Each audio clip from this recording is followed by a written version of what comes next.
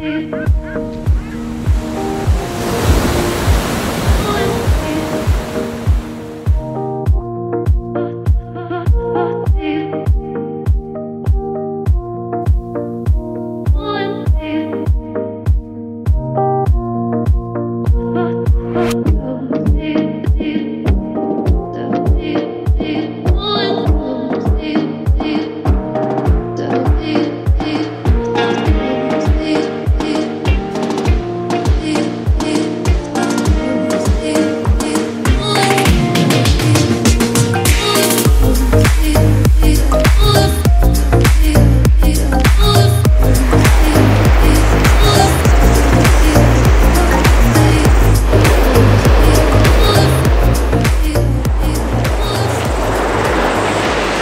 guess I've had a lot of time to think over the holidays, New Year, and honestly 2021 just in general was, for me at least, for my wife and I especially, a huge year of change, of uncertainty, of really just rolling with the punches that life was throwing at us and adapting, being flexible, being understanding and accepting that we may have a lot less control over our lives than we think we do. That illusion of control. I think I might be next to a nest. I'm getting dive bombed. Can I control that? No, I can't. I can politely ask it to bugger off. Whether or not it will is another question. It's coming in for another. I guess what I was trying to say is that we have a lot less control over what happens in our lives than we think we do. And the new year is really like this time where, you know, obviously there's New Year's resolutions, there's goal setting for the next year, and while I think a lot of that is healthy and good, how many of us actually stick with the resolutions that we set? Come up with this big list and we'll say, I'm gonna do X, Y, and Z. Or it's usually A, B, C, D, all the way through to X, Y, and Z. A week, 2 weeks, a month into it, we find ourselves back at the same place we started. And I guess what I'm learning through this whole journey is that being here now, accepting of who we are now at this juncture in our lives, is a powerful, potent tool. We can use that to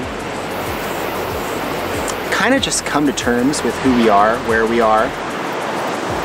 But that doesn't mean that we can't make positive changes to actuate and kind of set a course for our future. You know, I've heard thrown around a lot this phrase, which is essentially like, you are what you are doing now. And your life is what you did today and what you do in this moment. And I guess like what I'm learning is that, you know, obviously if you watched my last video, there are some difficult things happening with my family. We wanted to make it over to the States to be with family, but that didn't work out.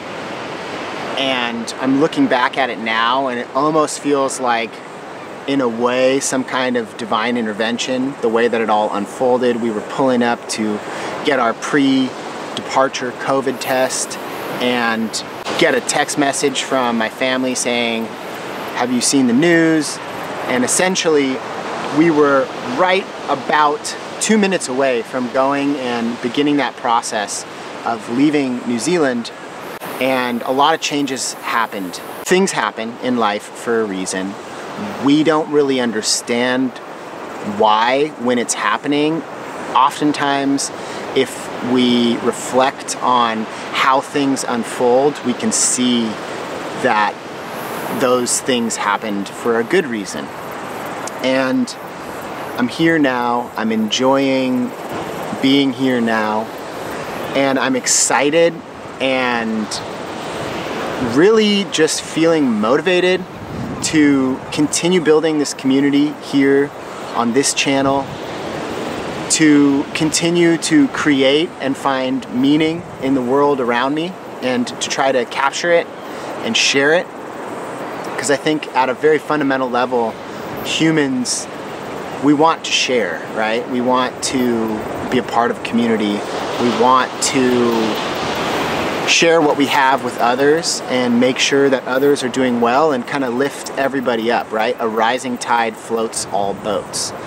And so this year on this channel, I want to do just that. I want to have more time in the outdoors with all of you. I want to share my thoughts and opinions and feelings more openly here in an authentic, raw fashion.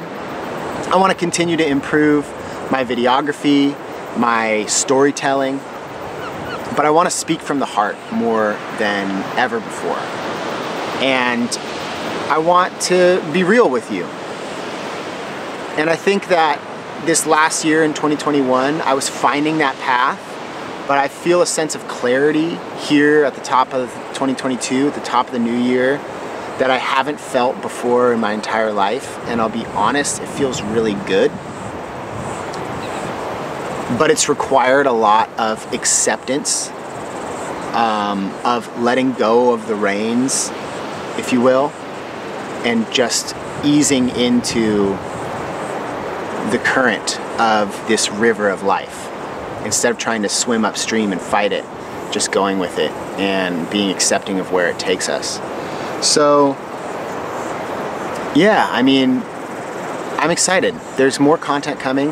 One of the things that I want to do on the channel this year more than ever is I want to go through my large catalog of years of travel. I think I've been to probably 50 or 60 countries and documented my travels there. I want to take those experiences and I want to boil them down and I want to package them up and I want to present them to you in the form of travel tips videos, experiential kind of visual storytelling videos, and just follow my intuition and my motivation and see where it takes us all. So I'm going to be sharing a lot of that content, and I'm going to be kind of giving that a balance with the content that you've come to expect on this channel. The home renovations, there's still a lot that we are doing with our homestead here in New Zealand. We've accomplished a lot, but there's still a ton to do, and I'm excited to take you all on that journey as we continue to build this dream life of ours down here in the countryside of New Zealand. I'm also going to be doing more of these sit-down chat videos. You know, I'm not a philosopher, but one of my relatives was a philosopher. He was a professor of philosophy at UCLA. That was my great-grandfather. And way back when, you know, my mom, she's been so diligent and so obsessed with like finding out our ancestry. She actually found that we were related, not by blood, but through marriage, to Ralph Waldo Emerson. So if you know anything about his writing, his essays on self-reliance, I think that those thoughts and teachings have definitely influenced my worldview. But I don't know, I think that it's fun to talk about life and experiences and trying to find meaning, because I think that all of us out there, especially in this modern world, many of us are struggling to find meaning.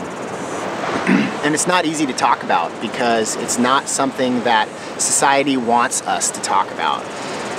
You know, the mainstream society is like, oh, you don't have to talk about that, you don't have to think about that, just like buy some new stuff and you'll feel alright. But like, I think that there's something deeper that needs to be discovered. I'm kind of beginning to sense and learn that it's already here. Like, it's here, it's everywhere that you are. But it requires this like perspective shift to see it.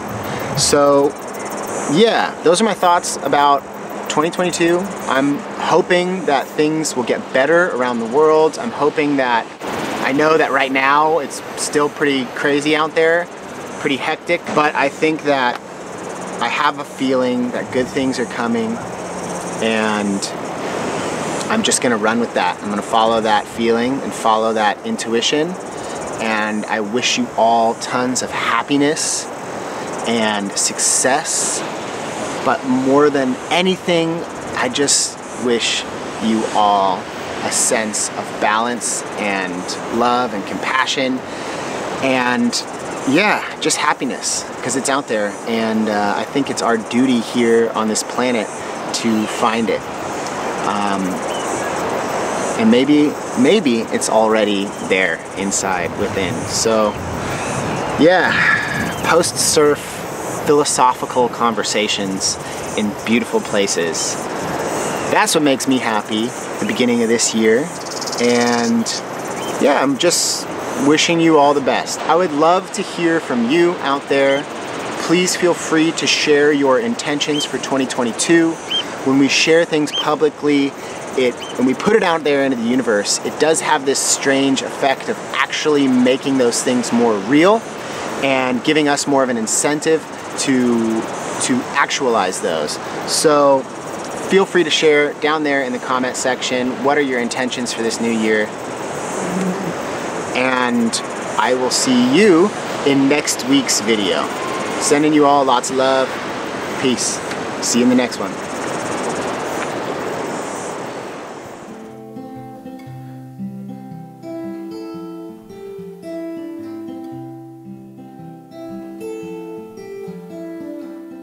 Let's not say bye,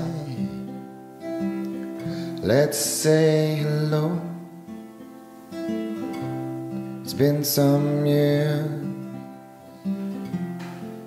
letting go. That's just the way you make me feel.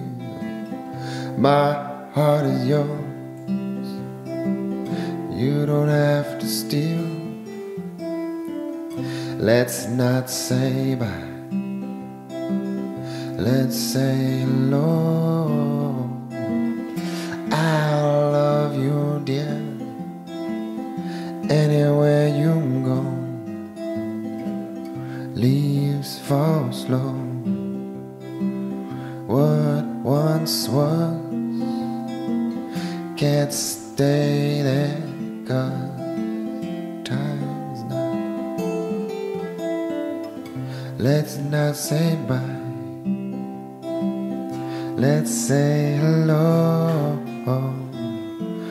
I love you, dear, anywhere you go.